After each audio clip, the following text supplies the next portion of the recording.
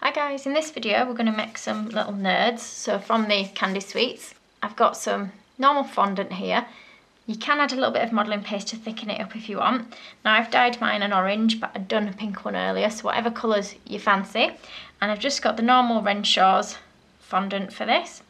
So I've got more orange than this dyed, and I've just pulled off a small amount of it here, so there's a little bit more for the legs. And what I'm going to do is, starting with my circle, I'm going to roll my finger across, so just slightly higher up than halfway. I'm going to keep rolling.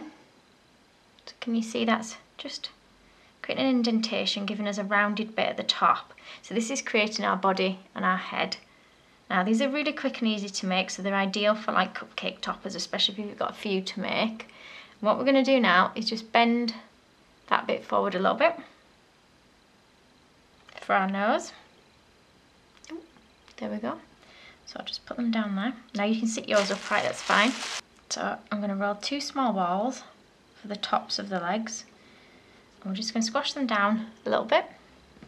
And I'm going to put a small amount of water on each one. And we're just going to stick those on either side of our body, close to the bottom. And we're just going to take a little bit more now for some feet. I'm going to divide this in half. Again, starting with 2 balls. We're going to roll them so they're slightly teardrop shapes, and we're just going to flatten them a little bit. We'll just do the same with the other one.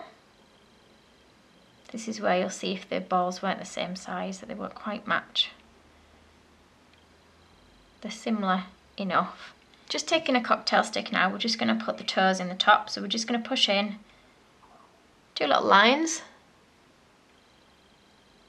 Again on the other one. Put a little bit of water on the back of each of them. And we're just going to stick these now onto the front of our little character. Oops. This is probably easier to do when it's sitting upright. So angle them around until you're happy. So I've moved mine slightly further outwards. And I'm just going to poke in a little line up the side of his face for the smile. And again, going across the top.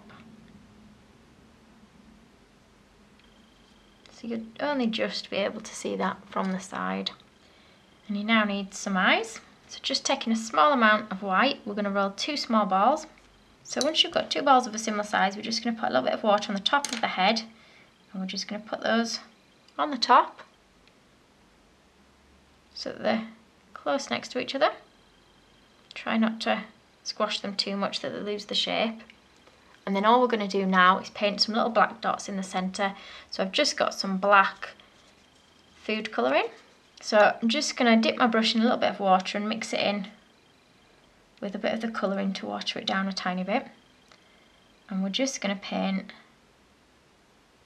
2 round dots on the top of the eyes. Of course, if you want him looking downwards, paint them closer to the bottom of the eyes, or you can do him looking to the side. So nice, quick and simple. Thank you for watching.